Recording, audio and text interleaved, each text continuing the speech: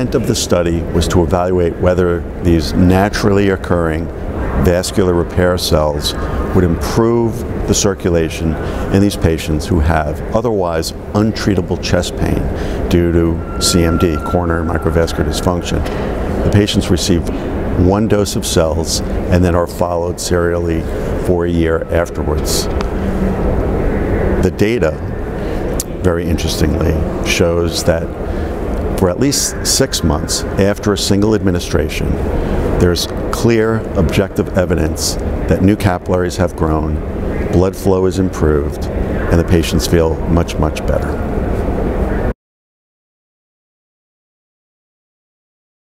So, you know, lots of people have heard about problems in women's heart disease. It's underdiagnosed, undertreated.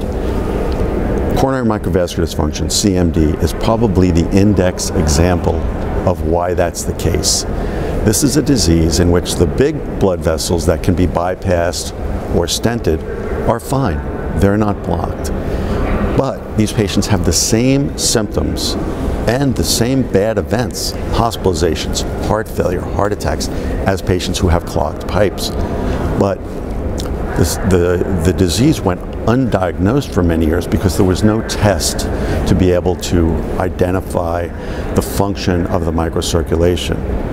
With the development of that test, now we have a way to diagnose CMD in these patients, and they're predominantly women. Approximately 70 to 80% of patients with CMD are female. And so in the past, this was called Syndrome X. Patients would come in with chest pain that sounded like heart pain.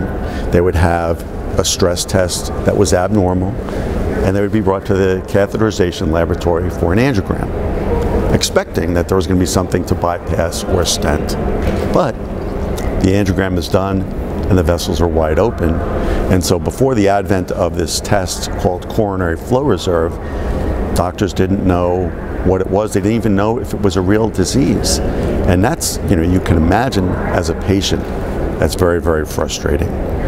Now that we have this method to clearly diagnose this, we're finding that there's actually a very large population of patients out there with coronary microvascular dysfunction. You know, people often talk about the tip of the iceberg. This might be the iceberg.